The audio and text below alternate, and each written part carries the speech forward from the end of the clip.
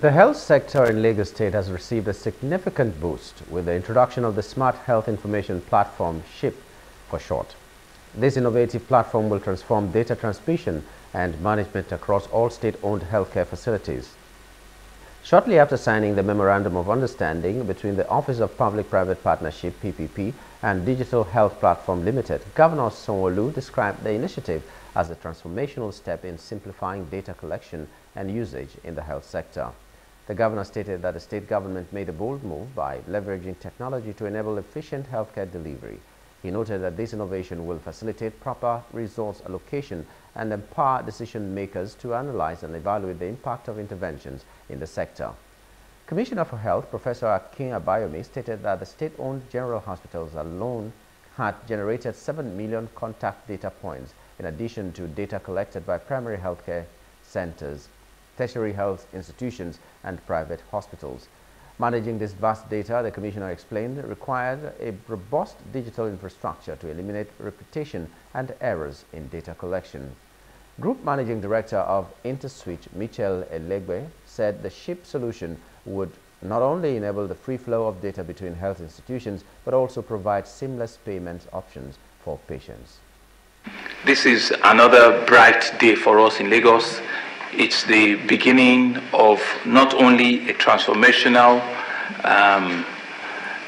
step in our access to health information, but it's also a bold statement that the Lagos State is making on how to use technology as a strong enabler of not only access to health, but being able to enrich, document information and be able to use information as in itself, a strong enabler and a strong tool where both the patient, but the government can analyze and see, what are the benefits of such interventions.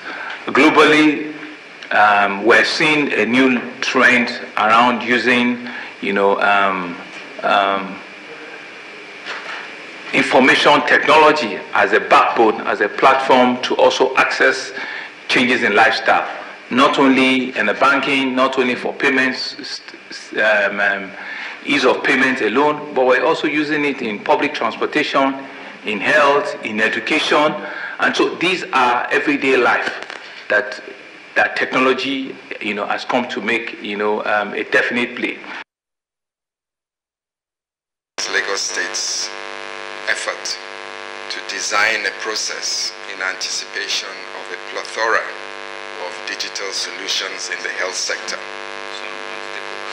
What we're doing with the SHIP is creating an opportunity for us to move medical information seamlessly from institute to institute, to find a place as a repository for this huge amount of data.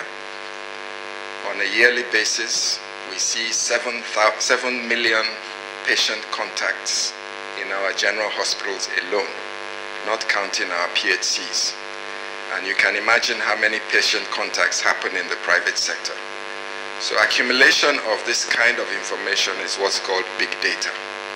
And what we're trying to do now in anticipation of a tsunami of digital solutions such as machine learning, artificial intelligence, deep learning, robotics, and even quantum physics is to prepare the platform for the repository of this kind of information. What we have done in payments is centered around banking. With all of these efforts, in about 20 years, payment penetration is just 20%. The balance will have to come from a lot of areas controlled by government.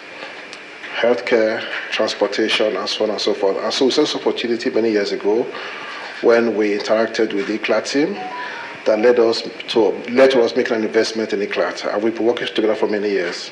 So when the Lagos State government came up with this idea of SHIP, we saw immediately an opportunity to take part in the process, and I was very happy that at the end of it all, we were found worthy enough to be given this opportunity.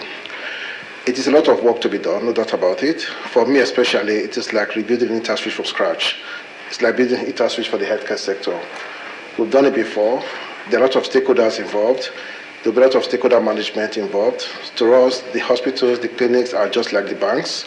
They have their customers, they keep their data, and like the Honorable Commissioner said, we're just creating a pipeline, a backbone to allow data move freely in such a manner that citizens can get the kind of service that they expect to have.